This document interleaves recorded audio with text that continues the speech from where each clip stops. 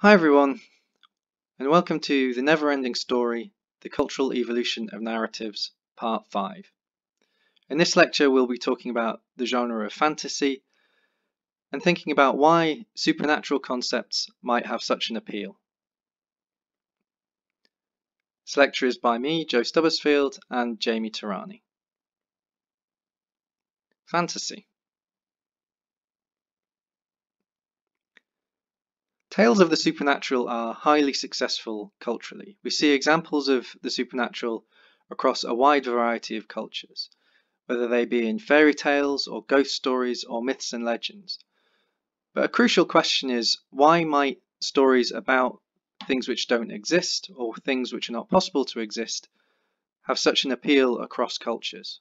Why do we enjoy tales of the supernatural?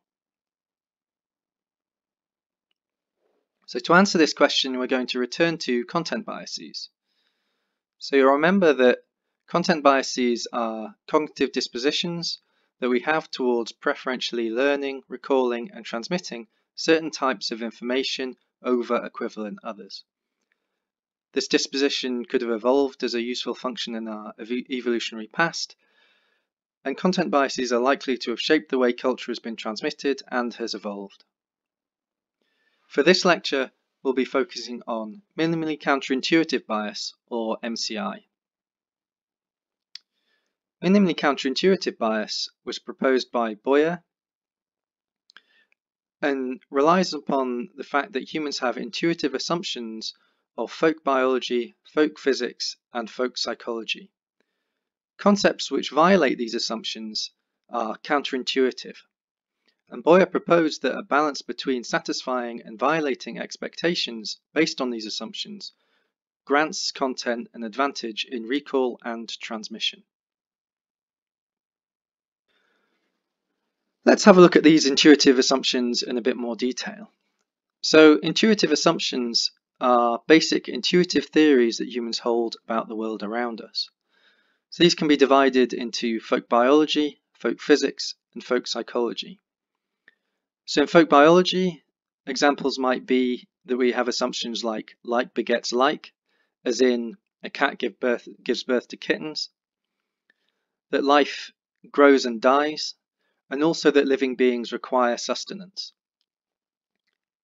Folk physics includes assumptions like solidity, so solid objects cannot occupy the same space as other solid objects, and that solid objects will fall to the ground. And continuity, so objects exist continuously in the same space and time. Folk psychology includes examples such as sentient beings having goals, feelings, and mental states, and also that we can only know what we've seen or experienced. These intuitive assumptions are core components of human psychology that form as part of natural development and can be found in very young children. And partly we know that they can be found in very young children because young children start to attend to events which breach these assumptions or violate these assumptions from a young age. So if things seem to disappear or move from one container to another, very young children will attend to that and act surprised at it occurring. Once they've developed theory of mind, they understand that mental agents have their own experiences, and if they are shown to be able to understand those beyond their own experience, therefore breaching folk psychology, this will surprise children. So partly we know that children have these intuitive assumptions because they show surprise and attend to events which breach these intuitive assumptions. But adults also pay attention to and also enjoy having our intuitions contradicted. So this is the appeal of a magic show. We also like to engage with the impossible, so things we know aren't possible based on these intuitive assumptions. However, it's important to remember that counterintuitive does not mean bizarre. Counterintuitive is something which breaches these intuitive assumptions, whereas bizarre is just something which is novel and strange, but does not challenge these intuitive assumptions. In fiction and myth, our intuitive assumptions are contradicted all the time. Our assumptions of folk biology might be contradicted by humans transforming into animals, like in the werewolf myth, or by animals having the capabilities of humans, like the wolf which can talk in Red Riding Hood. Our assumptions of folk physics might be violated by ghosts hovering above the floor and being able to pass through solid walls, or by the wish-granting capabilities of genies. Our assumptions of folk psychology might be violated by the omniscience of gods and their ability to know well beyond what is their own personal experience, or by the future-telling of oracles who are able to see into the future, again beyond their experience and violating our assumptions of folk psychology. But not all counterintuitive concepts are equal. If you had a story with an invisible ladder versus a story with an invisible weightless ladder that can read minds and talk while being in two places at once, it's likely that the story with the simply invisible ladder would be more successful in culture. But why might this be the case? It seems like there's a sweet spot between intuitive and counterintuitive. A sweet spot between elements that we can comprehend and elements that gain our attention. This is why this bias is minimally counterintuitive bias. It seems that MCI manages to hit this sweet spot between intuitive and counterintuitive concepts. It's intuitive enough that we understand it and comprehend it and are able to retain it in our memory, but it's counterintuitive enough that it gains our attention and is likely to stay in our memory. Minimally counterintuitive content bias has been supported by a number of studies using transmission chains and recall experiments, and also by content analyses of folk tales such as Native American folk tales and Grimm's fairy tales. Some researchers have suggested a cognitively optimal number of counterintuitive elements. Barrett and colleagues have suggested 1 to 2 counterintuitive elements in a story to make it minimally counterintuitive and cognitively optimal, whereas Neverending and colleagues have suggested a cognitive optimum of 2 to 3 elements.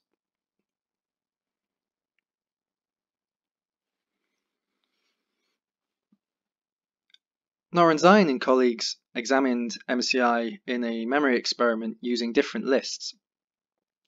They had 4 lists, one entirely consisting of intuitive elements, one entirely consisting of maximally counterintuitive elements, so this was entirely full of counterintuitive elements, one which had an equal balance between intuitive and maximally counterintuitive, and then a minimally counterintuitive list, which included a minority of counterintuitive elements with a majority of intuitive elements.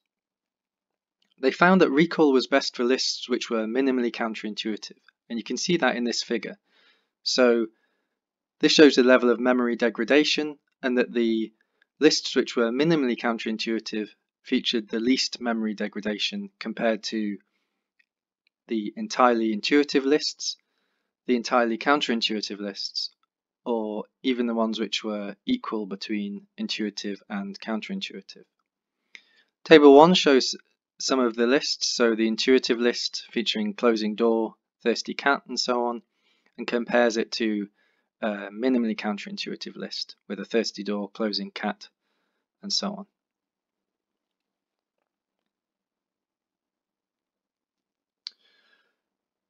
Barrett and Nyhoff conducted a study called The Alien Museum, which featured a narrative describing the Alien Museum, which featured a combination of counterintuitive, bizarre, and common elements.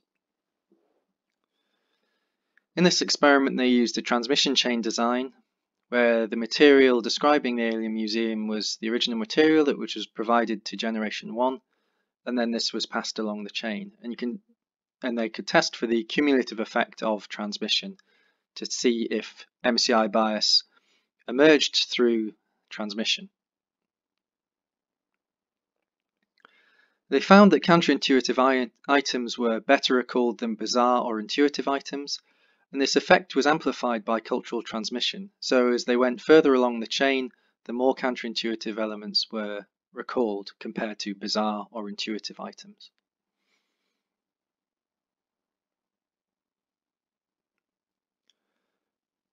Barrett also conducted a content analysis of international folk tales to see if they contained counterintuitive or minimally counterintuitive elements.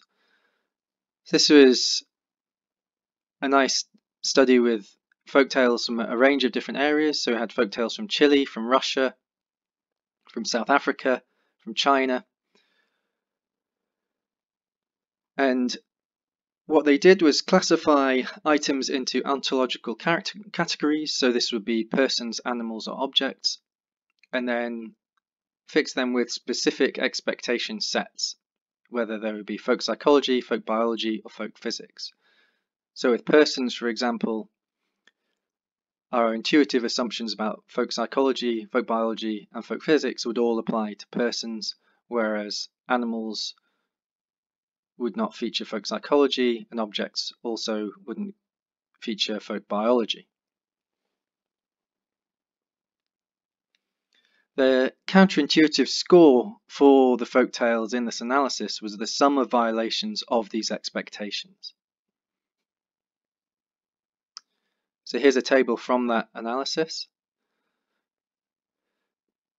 And you can see that they coded for a number of different types of counterintuitiveness. So here you see a transfer where an expectation from one category transfers to another. So the expectation from a person category transfers to an animal category. So we have a horse that can talk, and this is given a counterintuitive score of 1. Or a breach, which contradict expectations of that category. So here we have a dead woman who comes back to life, breaching biological assumptions. And here again you see that gets a counterintuitive score of 1. They also coded breaches within breaches, so contradictions which contradict themselves essentially, or add further contradictions. So here we have a dead woman who comes back to life but only at night. So this was given a counterintuitive score of 2.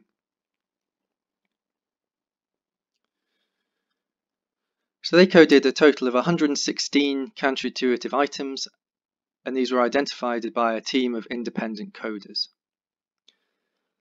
99% of the counterintuitive items which were coded had a counterintuitive score of 1 to 2. So again, this supports the hypothesis of minimally counterintuitiveness. So there seems to be an advantage for elements which are only somewhat counterintuitive and not really far out there in terms of the extent to which they breach our intuitive assumptions. It's also interesting to consider how MCI bias might involve evoking other biases. In that study, Barrett coded 114 items which involve transfer of folk psychology assumptions to non-humans, for example, a talking wolf.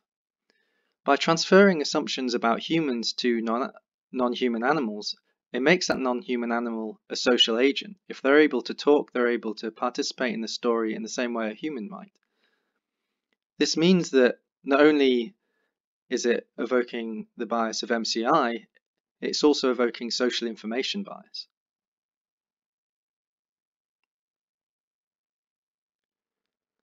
So in conclusion, supernatural tales are prevalent across a wide range of cultures.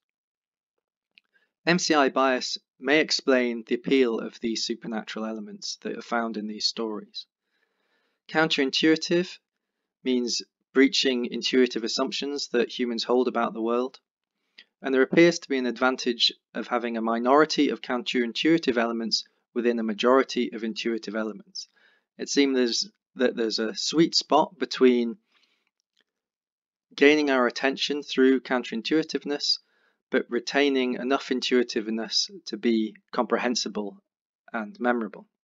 Hence, minimally counterintuitive.